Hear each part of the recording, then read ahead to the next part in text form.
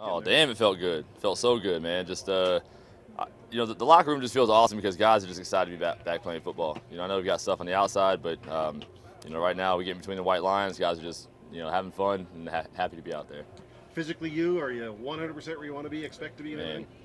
Confidence is back. The excitement's back. The wife's been, Madison's been very giddy over these last couple of months. I've been throwing pain-free for the last 3-4 months, and I've got to thank some guys over at COP. A guy named Daryl helped me out a lot, Dr. Manning as well. But figured some things out. Finally, found out kind of what it really was, and I'm very, very excited to get out there and remind the DBs what happens when they kind of jump some routes and the ball's going to go over the top. In this situation? Yeah, especially coming back now instead of last year we didn't start till what, mid-June something? Yeah, July. Like, that was crazy. It was hot.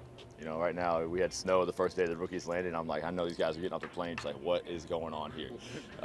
Yeah, I mean, it definitely feels just way more like a normal season. Guys, we know we got an 18-game season ahead of us. A real season, fans back. No restrictions, things like that. So I think we're just excited to get back and remind everybody, how fun the CFL is. There's a comfort level to that, isn't it?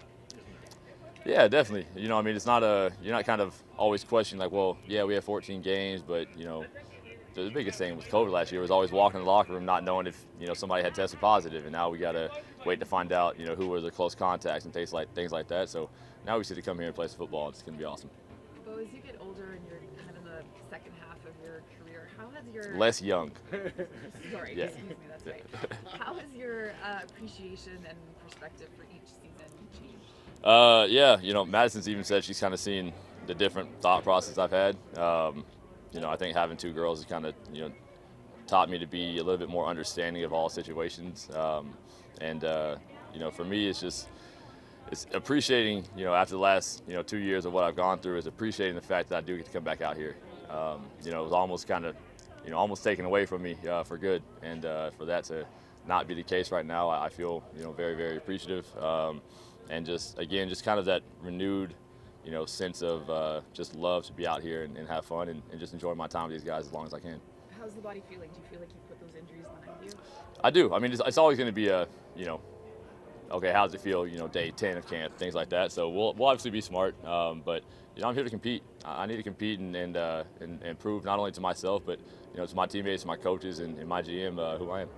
We're watching some of these new guys haul in passes there, in the end zone while we're waiting. How seeing the new receivers and the old receivers, how exciting is that for you to see this group? Yeah, it's awesome. Last year we brought a lot of speed in. This year, not that these guys aren't fast, I feel like we brought in some size. I feel like I don't know if it was 08 or 09, but that Montreal team with Jamel Richardson, S.J. Green, like they just had trees out there. So I feel like we got some big boys out here, size guys that can go up and get the football. I got to see a little bit during rookie camp, watch the film of what they did, and I'm excited to kind of get out there and be able to communicate with those guys. But ultimately, man, yeah, our guys up top always bring in great talent. I'm excited to see what they do. It's a weird one. Was it different without that speaker hanging up there? It was weird walking out and not seeing it, I'll be honest. But I've always had a bad feeling about that speaker because I was never able to hit it, and our guest coach Mitchell Gale could, so that always bothered me. So when I knew he was coming back in, the speaker's coming down, I was like, nice, okay, you can't hold that over me anymore.